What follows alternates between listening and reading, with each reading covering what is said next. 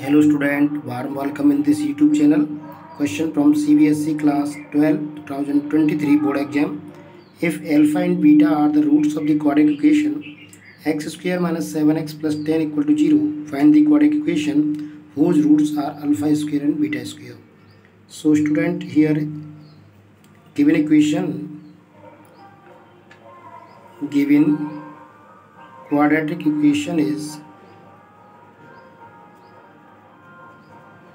x square minus 7x plus 10 equal to 0. Now comparing it with standard form ax square plus bx plus c equal to 0. Here a is 1, b is minus 7 and c is 10. Okay, so if alpha and beta are its roots, then sum of roots alpha plus beta equal to minus b over a, and this is minus 7 upon 1. So alpha plus beta equal to 7, and alpha into beta product of roots is c upon a, and c is what? 10, a is 1, therefore 10. Therefore alpha into beta equal to 10. Now quadratic equation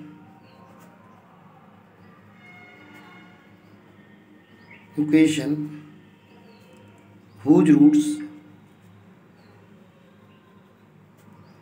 are alpha square and beta square is x square minus sum of roots sx plus product of roots p.